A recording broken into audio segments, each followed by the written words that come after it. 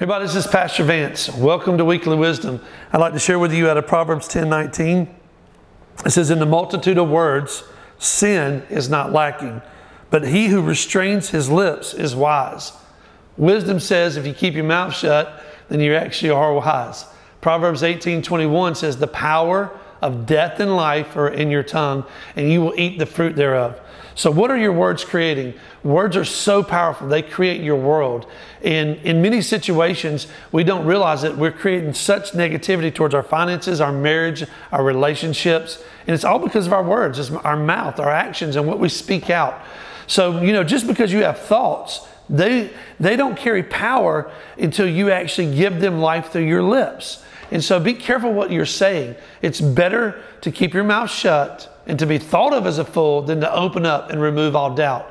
There's different people that said that Abraham Lincoln quoted that, and I'm in agreement with that. We just sometimes need to be quiet, and that's a hard thing to do. If you could just fast your mouth for a while, including myself, you'd be amazed at just the things that you don't say, how they create life.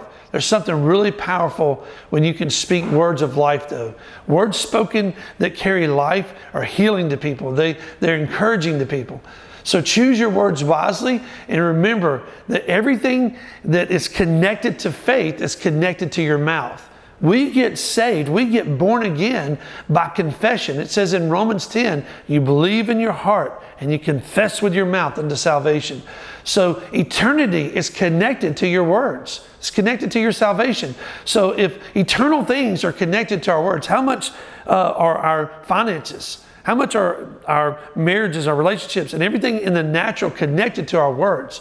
So listen, if you're just saying negative things about yourself and about your business, and about your life, your job, and about people, you're going to have to eat those words. You're going to get those results. So wisdom says this: it's better to just keep your mouth quiet than to open it up. Man, it is a hard lesson. There's so many times that I have to go back and make things right and repent and get those things right and begin to speak right words.